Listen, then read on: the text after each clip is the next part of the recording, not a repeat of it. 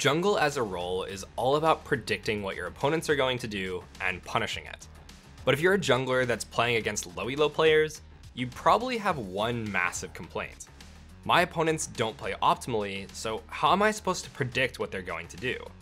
Luckily for you, there is a surefire way that will allow you to literally read your opponent's minds and outperform your elo every game. And yes, that includes the people that don't know the optimal play and barely know what they're about to do themselves. Today, we're going to show you the trick that lets you unlock your superpowers, and you'll see what every jungler gets wrong. If you're a laner, don't worry, as knowing this trick will help you immensely as well. Let's get right into it. When players try to predict their opponents, they can often get caught up in the idea that they have to prepare for the best play, and this is an entirely incorrect mindset to have. After all, the correct play is often not reality. The key is actually figuring out what your opponents are going to do next and preparing for that. Quote-unquote bad players might not do the right thing, but that doesn't make them unpredictable. Let's use a variety of replays from Bronze to Platinum today to demonstrate this, starting with this Platinum Rengar replay. Rengar finishes up his full clear and runs towards top lane to gank the overpushing Sion. While he does get his flash, he doesn't secure the kill and loses a ton of health in the process. Unfortunately, the enemy jungler comes top right after this, not only killing his Aatrox, but also pushing Rengar out of the lane and topside river. Obviously, this situation is a complete disaster, but how could we have prevented it? You might be thinking it's something to do with understanding where Graves started and knowing he would be topside after his clear. This definitely could have helped, but it's not the main issue, and not what we're going to focus on in this guide. Instead, let's rewatch this gank with some more context so that we can see why it was so bad. The first thing we need to understand is that laners clearly telegraph their intentions and lock themselves into decisions every 30 seconds. How can I make this claim? Well, let's look at this Sion for example. Right at this moment in time, Sion is going to look a little lost. Let me show you and then I'll explain why that's so important. He kills the CS that's right in front of him and then kind of just wanders around searching for something to do, before he finally looks like he's made up his mind and walks back towards the wave. Why does this happen though? Laners at all elos are motivated by one thing: minions. Waves are the only reason anything happens in League of Legends. Without them as a source of income, you'd see people running around in the jungle like headless chickens the entire game. But with them, laners need to stay in lanes and get very clear-cut timings for their goals. One wave appears and they need to decide what to do with it. Do you try and last hit, push it really fast, freeze it, walk away and ward? There are a ton of options, and then when the next wave comes, they have to make that decision all over again. If we just try to predict what our opponents are going to do, well, it might not work, just because they aren't going to do the thing that is best at any given point in time. But they are going to do something. The important thing is the timing. We can think of this like a timer that's set for 30 seconds, and every time it gets to 30, our opponents will have to make a new choice. At challenger level, this usually happens instantly without hesitation. They'll flow from one decision to the next instantly because they already know what they want to do. But in low elo, players often aren't actually sure what they want to do next. That's why you get this 5-second period where Sion looks really lost. So if we think about how low elo players make decisions, we could visualize it kind of like this. There's a small adjustment period between decisions before someone truly locks into their choice. Earlier, Sion locked in here having to push the wave after warding, and you can see that he follows up on that choice until the wave is dead and he needs to make a new decision. Now he has that waiting period before finally settling on deciding to push this wave as well. Here's the problem though. Rengar tried to gank on this timing, where Sion is in his thinking period. He hasn't locked himself into a choice yet, and because of this is unpredictable. He could choose to go ward, he could try to harass under tower, or he could back up and retreat. We really just don't know. If you were paying close attention, you might have noticed that Sion actually gained vision of Rengar here long before the wave was actually dead. But because he was already locked into his choice, he was distracted and didn't even notice for 5 seconds. So the reason that Sion backs up is not because of the vision that he had. He legitimately wasn't paying attention. It's just because he had a waiting period and was looking for something to do once the wave was dead. When this happened, Sion started looking at his minimap and just wandering around to find something to do. Deciding to back off at this point was an easy decision. Part of why this gank didn't work is because Sion just had a head start here running away from Aatrox. I mean, just look at how far away they are right now. If we avoid ganking inside this waiting period and instead allow our opponents to lock themselves into their choice, we will have a much higher success rate on ganks, and avoid wasting a ton of time.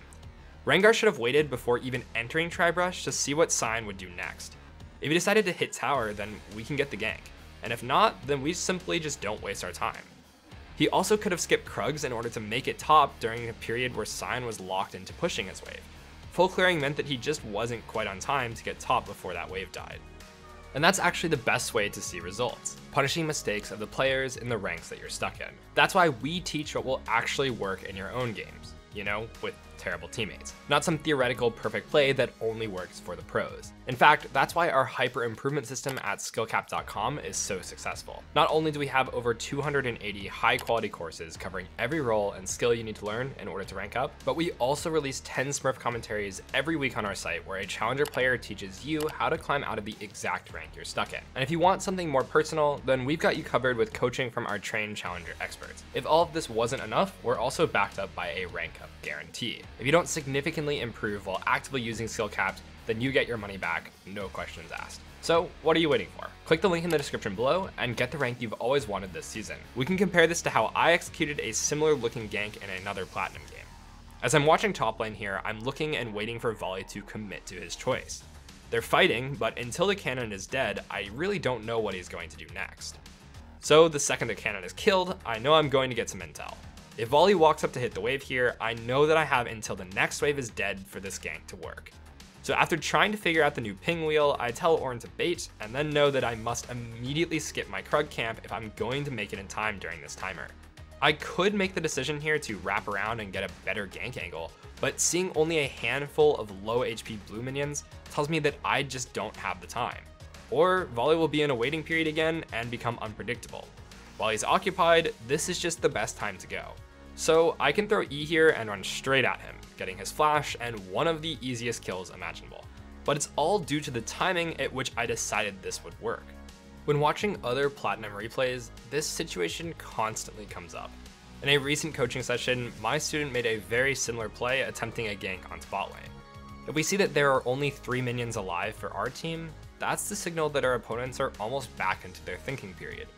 Let's watch what happens. When this wave dies, our opponents are already facing backwards, and it's clear that they don't really want to walk this wave into the tower. At this point, we should already call this gank off. With Vi being top, soloing Dragon would be a very reasonable thing to do here, and we should try to avoid showing on map as to not give away information for free. Instead, we waste time and show on a gank that, knowing what we know now, clearly would never work, regardless of whether or not it was warded. Let's look at a bronze replay from another student of mine for a slightly different application of this idea.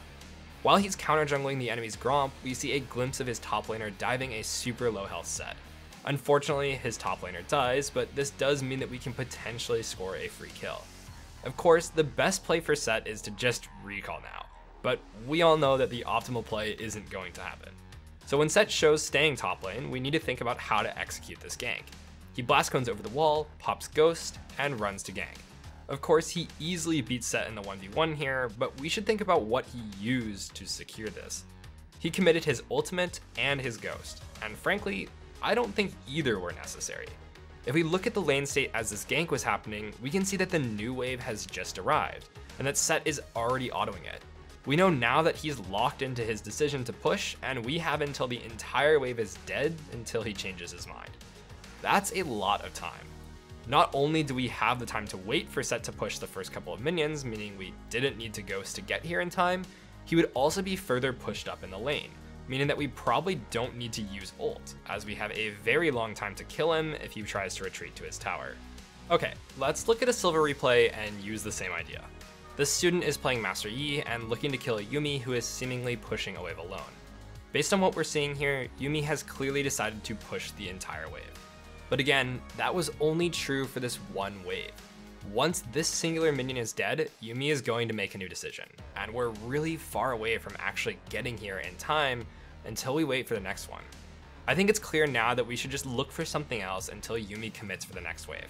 But we need to kill 5 seconds here doing something else and not risk showing on map if that's the case. Of course, by going bot now, we just show on all the wards and waste time, instead of just clearing out our camps and not worrying about the gank at all. I could pull up a million examples of the same idea not being used, but I think you get the point by now. The main idea is really simple. Identify your opponent's thinking periods and allow them to commit to their next decision. It's hard to predict what people are going to do next, but it's not hard to see what someone is already doing and know when they would want to stop doing that thing. Waves are your best friend and also your enemy's worst nightmare if you can master this idea and apply it in your games. Alright, before we wrap this up, let's tell you a little more about Skillcapped. We offer a 5-division rank up guarantee and think that's a pretty crazy thing to offer. It's like a gym membership guaranteeing you'll get ripped. Your local gym would go bust if they offered that, right? Not us. We've offered this for years because our service really does work. It works so well, in fact, that we're able to produce by far the largest catalog of premium league guides on the internet. We add over 20 videos a week with over 2,000 guides curated into over 270 courses. No one can compare. We've also sent challenger players into ELO hell over 1,100 times and counting, where they commentate how to carry live. They also respond to all your questions asked. Sign up today for as little as $6.99 a month to improve fast and get the rank you've always wanted. Link in the description below. Thanks so much for watching, and we'll catch you next time.